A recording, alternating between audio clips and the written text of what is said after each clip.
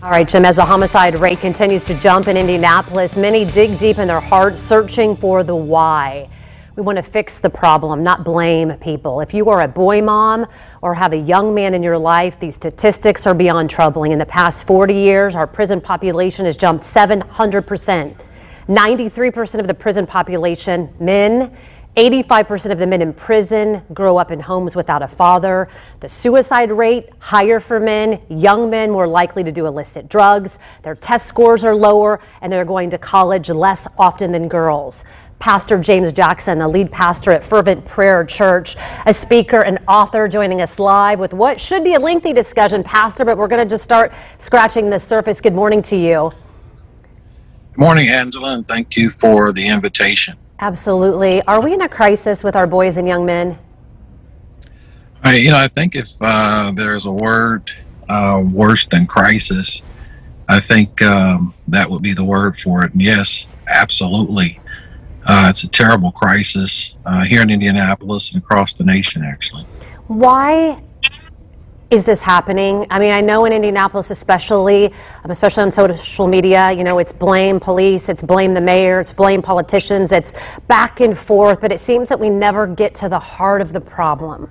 What is it? I think there is some blame in some of those areas. There's more that could be done, but going deeper than that, the spiritual formation component, I think, would be first.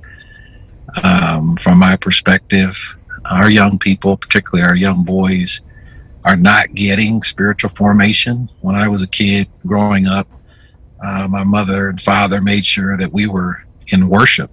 Of course, we say church, but in worship 3 to 5 times a week. And in our home, the Bible was read. My grandmother taught me the Lord's Prayer, and she would sing songs, church songs, gospel songs with us, and teach us those songs. So we had a good spiritual formation. And even in school, and the founding fathers of this nation thought it important that every child know the Constitution, every child be taught the scriptures, because they thought that this would help us to have a more virtuous nation. And in America, and particularly I think in the Black community, we've lost that spiritual formation component. Something is informing our boys spiritually. And over the last 40 years, much of that has been hip hop. And I follow a lot of hip hop music, particularly the lyrical content. Mm-hmm. And if you Google the lyrical content of the top 10 hip hop songs of today, you're going to find a lot of the violence that you're seeing on the street played out in the streets. The Bible says evil communications corrupt good manners.